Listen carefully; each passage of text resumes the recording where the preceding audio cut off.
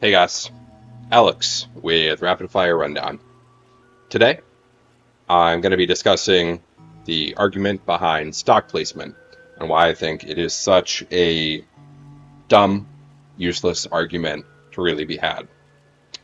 This video was about 30 minutes of me ranting. I'm scrapping all that content and I'm instead putting it in this short 5-minute segment instead because the point of this channel is for you guys to take this information and create your own decisions. I'm not going to teach you how to hold a gun. I'm not going to teach you CQB. Instead, I'm going to tell you that I valiantly disagree with this stock placement zeitgeist that many elitists have, or perpetuating the idea that stock placement is a science and needs to be adhered to at all times with very specific rules and conditions. With all that being said, like and subscribe if you enjoy my videos. Comment down below if you have any questions, comments, concerns, quarrels, or ideas. And let's get right into the video. So, we're going to make this not 30 minutes today. MCX. This is a AR-15 pattern rifle. Now, in some of my videos, you will actually notice that when I am doing small or smaller courses of fire that aren't requiring 60 rounds, be burned down range really quickly, and I don't really care too much about recoil control, whatever have you, you'll notice that my stock placement is suboptimal. And I want to talk about that. The inception of this video was T-Rex Arms and GBBRS group and all these groups just saying that you have to have your stock a certain way. If you don't have the stock a certain way, then you're wrong. And I really disagree with that. I think stock placement is very fluid. It's variable. It's viable in its variability. There's no science that says that your firearm won't fire if your stock is up here. It's just not going to fire as effectively, or the recoil control is not going to be as effective as if it is, say, 100% encapsulated by that fat bone and muscle inside of my shoulder. So that is where that video originally went to. It was 30 minutes about me ranting about that. Instead, I'm simply going to express the fact that small minds take ideas from YouTubers such as myself, but take a more popular one. They take ideas and they become absolute, okay? They take someone's idea from T-Rex Arms and they say, this is the only way I'm able to mount a stock, and if I do it any other way, then I'm going to die. God is going to smite me down. Even smaller minds, look at the GBBRS group video where they are doing CQB, and they talk about the only viable one-man CQB being this method, which has its merits. Let's be real. It puts your weapon into a fire position that can easily be transitioned up to your shoulder very quickly. But those are what small minds do. Small minds take that as gospel without putting in their own thought. On this channel, I don't really care about the zeitgeist that the firearms community has regarding many topics, and I get to pave my own opinions and ideas as a pretty decent shooter. I'm here to tell you that I think that's all bullshit. Large minds, or scholars, if you will, they're instead going to take information from a channel like mine, a channel like T-Rex Arms, Garanthem, fucking Demolition Ranch, I don't give a shit. Anyone that provides an opinion, and they are going to take that information, try it on their own, right? Someone says this is the best stock placement in the world, they're going to go to the range, and they're instead going to crush some bill drills and see if it's as effective, or see if it's faster, or see if the recoil is good enough, or see if it fucking irritates your shoulder after a short, prolonged amount of time. It could be anything. They're going to take that information, they're going to crunch their own numbers, and they're going to generate their own opinion based off of all relevant details, and they're going to share that opinion online to then be ridiculed by subreddits that only listen to one specific source. Okay, so now that I've got that tangent out of the way, I instead want to talk about a couple different stock placements as quickly and briefly as I can, trying to live up to the channel name. So, a couple different stock placements. The T-Rex Arms one. This is the one that he made a video on. We're talking C-clamp on the left, and we are talking your stock completely covered by the fat muscle and tissue inside of my shoulder pocket. It's incredibly useful. It is as well as your feet need to be bladed. You guys can't see my feet, but my feet are bladed. It's like I'm about to throw a pitch. It's incredibly useful. It gets the job done. However, you will quickly notice that it is likely not the fastest on target, as well as it can be extremely taxing on your arms if you are doing this for a prolonged amount of time. It is definitely not a natural shooting position, which is a really stupid word that gets thrown around nowadays. I think the word natural, there's nothing natural about firing a gun. Our bodies weren't designed to fire weapons. However, if we can have a more stood up posture while relaxing our muscles and still having competent accuracy, bill drills, whatever, I think there is an inherent benefit there. So, it's a great stance, but instead I want to talk about heads-up shooting, right? Like I just mentioned a second ago, not every time you get into a firefight or you're doing a drill or you are even practicing stance, let's be real, we're all civilians, we're probably not getting into firefights anytime soon. Your stance is not always going to be perfect. The second stock placement to talk about is going to be what is commonly referred to nowadays as a relaxed shooting posture, or a more heads-up shooting position. With the proliferation of extremely tall mounts like this 2.26 Unity mount, you will notice our giraffe neck brethren instead adopting a much more upright shooting position.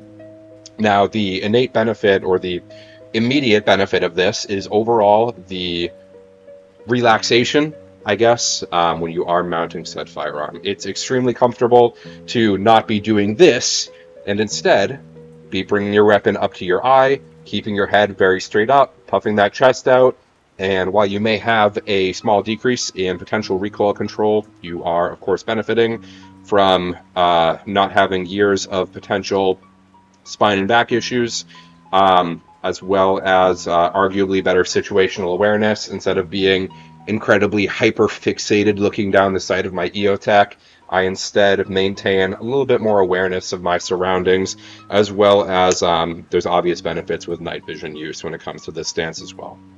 So those are arguably two of the most prolific stances that you see nowadays. And the next topic of discussion is going to be the use of body armor. So this is also a conversation that doesn't really happen very much for whatever reason. And during said, like, T-Rex Arms video, it was basically said that you have to shoot a certain way to get proper recoil control. If you're doing it another way, you're doing it wrong. Same thing with GBRS group. They make incredibly bold claims that if you're doing something not their way, then you're doing it innately wrong. Body armor completely changes the dynamic. When I shoot with body armor, instead of focusing on getting this 100% in my shoulder, I'm instead focusing on simply getting the weapons platform to my eye.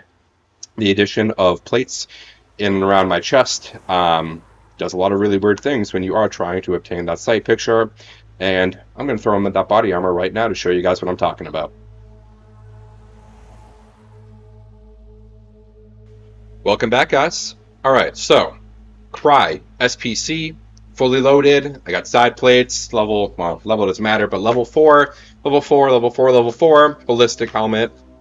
Everything goes kind of out the window when you move from a practical civilian clothing situation, t-shirt, flannel, sweatshirt, whatever have you, and you transition into body armor. Body armor makes everything harder. Body armor is kind of like night vision. The second you put on body armor, it's the same thing as what you do as a human being every day, but everything's about 3 times harder. Just moving or getting a sight picture on my MCX becomes a innately harder activity. So that's where this conversation is going to go now. Remember when I told you guys that you're only able to do that one method of CQB, or you're only able to do that one method of shooting your rifle that T-Rex Arms shows you in his video? Well, I'm about to show you why I think that's fucking crazy. So, first of all, I'm going to buckle this up because that becomes relevant. The optic choice of your rifle significantly changes the stance you are able to take. Now, I used to have an ACOG on this rifle. One reason I got rid of an ACOG is because, first of all, this is more of a CQB type setup, but if you were trying to mount an ACOG you will immediately notice that it is incredibly difficult to hunch over and get your eye close enough to said ACOG with these straps right here. This body armor shoulder strap right here, as well as getting into prone with a ballistic helmet fucking sucks. For those of you that were actually in the military, I don't know how you guys got sight pictures through ACOGs or the ballistic helmet. That shit must have caused you so much neck pain. But anyway, if we take a look at Lucas's teachings first, let's say we have our weapon in a high ready, bring out our weapon, and then immediately trying to put it into the center of our shoulder.